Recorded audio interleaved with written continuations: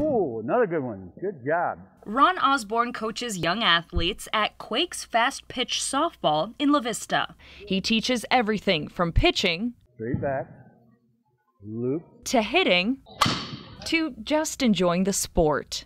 It's just fun for me.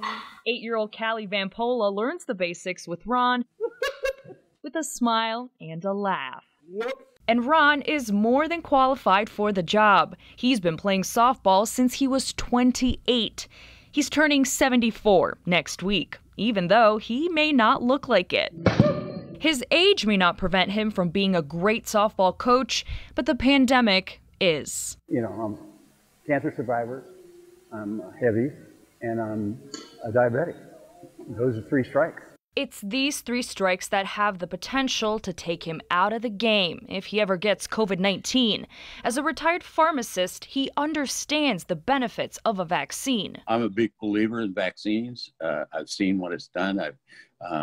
We gave them for shingles and for flu vaccines in our own pharmacy when I worked.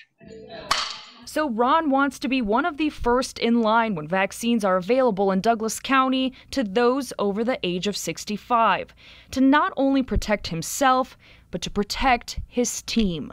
I would feel horrible if it was me that caused them to get sick.